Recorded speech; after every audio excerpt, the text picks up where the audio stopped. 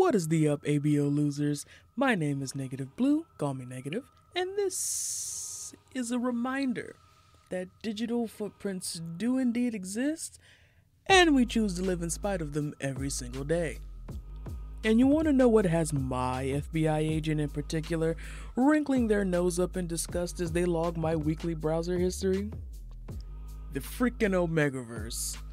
I'm sure my other concerning AO3 visits also made the cut, but never mind that. Specifically my version of the OmegaVerse. It's tender, it's brutal, it's everything that leaves me shaking in agony at night because this IRL AU we're stuck in sucks! But before we get to all of that, let's take a moment to see what's being arted on screen for us today. If you haven't pieced it together yet, this is little fan art of Catwoman and Batman that I started in 2022 when the movie dropped, and I'm only now finishing near the end of 2023. I'm sure any changes in my skill or style are pretty subtle, but feel free to let me know if it's actually noticeable. And right quick, for the girls that would normally get it but are a bit confused at the moment, rightfully so, do not be alarmed by this hetero-presenting couple on my screen right now. I promise it will not be happening often. And besides, we all know the bat and the cat are bisexual icons anyway. Matter of fact, for funsies, what do y'all think the alignment would be on these two in the OmegaVerse anyway? Oh, and real quick. You know who this motherfucker look like, low-key? Look! I don't got nothing to promote since it's only the second vid and everything, but my script say to mention something, so shout out Krita. I'm not sponsored or anything, I'm just broke, so that's why I like them so much. Anyways, let's get back to my off-brand OV. Now remember, these are just my personal headcanons. I'm not saying this is law or that I made the OmegaVerse. Matter of fact, I don't think anyone specifically did, but if you find that mofo, tell him I got a heartfelt thank you note, scheduled therapy appointments, and a restraining order ready in a care package form. Alright? Okay. Alright, I hate to do it to y'all in this one, but it's gotta be done. Honestly, it's kinda what I do. This is going to be a lore heavy one in regard to the terminology and definitions and stuff I created for this AU. There is a lot more, there will be sequels, just had to warn you. Let's get with it. First off, what even is the OmegaVerse, right? Because truth be told, I just know it as, but the premise is too golden to just leave it there for me. The most concise description I can find is a subgenre of speculative erotic fiction, and originally a subgenre of erotic / fanfiction, in which its premise is that a dominance hierarchy exists in humans or humanoid creatures, which are divided into dominant alphas, neutral betas, and submissive omegas. I see already stinking! Oh my goodness! And of course, as we know, this ain't even the tip of the iceberg. But before we completely sink into these cursed waters, my idea of headcanoning is that it is a way to fill in gaps and or expand on ideas, characters, and lore that is given little to no direct confirmation or condemnation by the IP holder. A headcanon would be if you fleshed out the aforementioned details despite knowing the creators meant otherwise. It's world building and character development for the fans. So, I've come up with 5 distinct types of mates. These are basically gauges of attraction and how meant to be or compatible you are with any given person you encounter.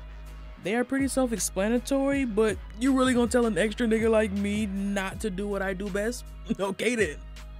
True mates. The cream of the crop, top tier, literally the best you'll ever have. A true mate is synonymous with, say, a soulmate, except it's actually a fated connection, as are all connections in this OV. This is the strongest, most unbreakable relationship type you could ever be lucky to foster, but it's extremely rare for most to find theirs easily. Perfect mates. The runner-up to true mate, finding a perfect mate is a fantastic win all its own. If you're not the type to either rent a permanent seat on a plane for how often you'll be traveling, or exceptionally lucky in meeting your true mate with little to no effort, then you'll be ecstatic to find your perfect mate. Imagine your ideal type of person in any category of relationship, except they go off script of what you'd like sometimes. Still perfect, but still a person. Ordinary mate. Everything is exactly what it seems, or is it? Your ordinary mate would be someone who you are generally neutral to. In consideration to the complexity of people, I've actually broken this one down into subtypes. Let me explain. Extraordinary. This is the "thanks, made my day" of relationships. The kind of person that you wouldn't particularly claim closeness to, but y'all absolutely are fond of one another. Think that one coworker that you'd be conjoined at the hip with at work, but wouldn't even look in each other's direction once you clock out. Ordinary. Super neutral, super general. Your ordinary mates don't feel anything implicitly bad or good towards you. They are the casual NPCs of life, forever unable to tip the scale of perception. Infraordinary. These the low-key haters in the world, I'm not gonna lie. The type of nigga you can see step out a hot shower and you still can't help the stank face from activating. Like, it's not even no beef, you truly just can't vibe with them. Witness the epitome of you can't please everybody. Heading back to the main roster of 5 with imperfect mates. Nope. You hate this relationship with a scorching passion. This is the crux of everything you can't stand in a person, minus a few redeeming traits that you choose to remain neutral to out of spite. It's the when your op make a good joke to the group and you know it was good, but you ain't gonna laugh because they're an op if it was an overall connection. False mates. Ring the freaking alarms. You hate this type of person with extra hot breath on the H. There's for sure beef, chicken, pork, and all the ingredients in an every meat burrito, with the way y'all be trying to wrap each other's lives up for good. The intensity works the same as with a true mate, just opposite. You'd either flight, fright, or fight this person on sight, or on sense, now that I think about it. To clarify and make it spicy for you, you can't know the type of mate that you are dealing with by scent alone. You could be able to tell if you like them or not, if that's their natural scent, but not exactly how much. There could be a stronger scent out there. Similarly, there are 5 categories that any given relationship you have surely falls into. If I missed something, no I didn't, and you're splitting hairs. These are wigs, honey. Familiar mate. Your relatives. Like your blood family members. Though adoptive, step, and found family members are absolutely valid in social dynamics, the OV is operating off lineage here. Think of it as just a matter of business, like medical stuff, that has no real say in who or what is family to you. Platonic mates. You already know what I mean. My personal favorite type of relationship to have, your homies, your team for real. The OV makes the experience of having friends more unique in that you can literally smell if the relationship is supposed to be anything else. A lot less cases of men faking friendship with the hopeful end goal of breaching some woman's romantic/sexual heart. Unfortunately, there is a near undetectable way for that to happen still, but I'll get back to it later. Romantic mates. These are your lovey-dovey connections. Here's to your hand-holding, your spit-swapping, your ignoring of death glares as your level of PDA reaches the broke baby daddy hugging an amusement park line stage. You're in love. The OV has grouped this intimate category as separate from sexuality, but of course a person could have positive sense for both at the same time. As a side note, if you've never heard of something like this or are unsure how it makes sense, please research romantic orientation versus sexual orientation and terms and communities like this. Sexual mates. Sexual and romantic connections give off different scent patterns, so having strictly sexual, no strings attached, the strings being romance, relationships are totally casual. These partnerships can be holistic, with great emotional depth, not exclusive to hookups, one-night stands, or sneaky links. However, people are inclined to group this category with the romantic variant out of convenience and or societal norms of putting 2 and 2 together in an effort for perceived propriety. Common mates. Yes, you even have a designated scent pattern for everyday people whom you hold nothing against or for. A common relationship in your life would be found in that of casual strangers, work professionals, and people of that degree. Remember, you can have any type of mate within any category, so yeah, you could hypothetically have a true mate in your dentist, but it'd be nothing but you really loving to be around your dentist casually. Last note of clarity before we move on. You are absolutely able to differentiate between what category of mate a person falls in. The scent receptors in your body/biology will reserve certain odorous patterns for different categories. For example, your biological makeup may give you muted and savory smells, can be good, bad, or neither for family, but strong and tangy smells for lovers. You won't mistake your cousin for being a potential lover. Well, hopefully. Alright, showtime is what you clicked on for my OV's ABL situation. By this point, if you're not of age, go lurk elsewhere. I fight kids for real. Like for real. Like I will actually fight your freaking kid. My interpretations here are nothing too out of the ordinary, honestly. Base stuff like any ABO first sex is not limited to any female intersex male second sex. For the most part, you can be born any combination of anything, and it makes life so much more interesting. Alpha. Ah yes, the dominant forces of society that lead us through every aspect of life, whether it was asked for or not. Alphas, regardless of second sex, have the knocking up power. They have their periods of for sure fertility found in ruts. These ruts can come naturally every so often or be stirred up by the alluring sense of others, typically if those others are in heat or rut themselves. Alpha's time of the month, I'm gonna call it, doesn't have any organ shifting, anatomy altering bodily functions outside of me horny, so their experience is really one-to-one with most cis males in our universe. Beta. I'm gonna be honest, y'all don't give a damn about betas.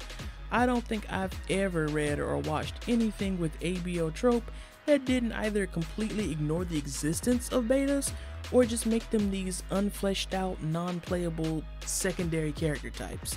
And I feel this characterization stems from alphas being commonly linked to men and omegas being linked to women, leaving something of a what now gap in identity when talking of betas. If we're being earnest, it's obvious that betas are seen as the intersex or non-binary people of society and fandom. This is further corroborated by the androgynous, neutral, sexless, somewhere in the middle of the two extremes characterization often afforded to the sex. And as an MB myself, I'm gonna take this characterization and run with it. So in my interpretation, betas are these rare, low-key goated beings that naturally have either a mixture of alphas and omegas traits or none at all. But they can opt in, lean towards, and derive from whichever sex they choose. It's like having adaptation on 100, but processes can be sped along through medical means too. Omega. On to our favorite specimens in the verse, the resident bitch boys that fandom just can't get enough of tormenting with sex-specific violence and intimidation. I wish I was lying. Omegas are the OV equivalent of cis females, and this is a direct translation from the BFFR Bible. I still kept the sentiment of omegas and betas, if they opt for it, being the ones with the wombs and ovulation style heats, and of course the long strangling, lingering scent that everyone breaks their necks for. Also, side note, we agree that with the OV being the wolf sex dynamic trope, that the omega heat scent thing is basically the IRL phenomenon where dogs stay sniffing all up in the coochie when someone period be on? Like, have y'all noticed that? Right? Am I the only one to make that compare? Anywho's, the main distinction to be made about omegas in my OV is that they aren't just helpless territory to be claimed by alphas. Of course, conservative-minded people feel like they are, and there's backwards regions in the world where that is the case. They have their own omega liberation movements, and they fight for further equality in daily socio-political life. It's legitimately just a rip off the real world and women, y'all. Even in all these headcanons and daydreams we love, stay woke. So I do things a bit differently on this side. I know all this alpha, omega, psi stuff is based off the Greek alphabet, yeah? I headcanon with a mix of creative accuracy to canon material and BS inspirational takes that just feel right. These next terms are based on vibes and common slang. Sigma. It's supposed to be like this manosphere dude bro-ish word for a lone wolf man, but yeah, no. It's a colloquial term used to suggest that someone is playing their part diligently within their OV role. Like, if someone were to say you were a Sigma Omega, they mean that you are a very traditional or classic Omega based off of what the societal expectations and stereotypes are for Omegas. Kappa. Now this one right here, straight stupidity. Bruh. Okay, hear me out though. Now, what if Kappa was the colloquial term for the exact opposite of Sigma? You, still being an Omega in this example, decide you're not gonna be this little submissive nigga no more, and here come the claims that you're a Kappa Omega, or even, oh, so you capping now, as to imply that you're going against your nature. Sig would also be a popular slang abbreviation. Alright, that's all I'll be disclosing about my OV for now. Partly because I'm sure the length on this is already gonna be wicked, but mainly because we're gonna be revisiting my extensive world building nonsense when part 2 drops in the near future. You can view this finished piece on my IG, Tumblr, and probably other platforms if I can format them right. I personally think they're both betas, but let me know how y'all interpret it. Be sure to like, comment, and subscribe if you like this and want that part 2 with expedited shipping, okay? And until the next time, that's deuces from Blue. Bye-bye.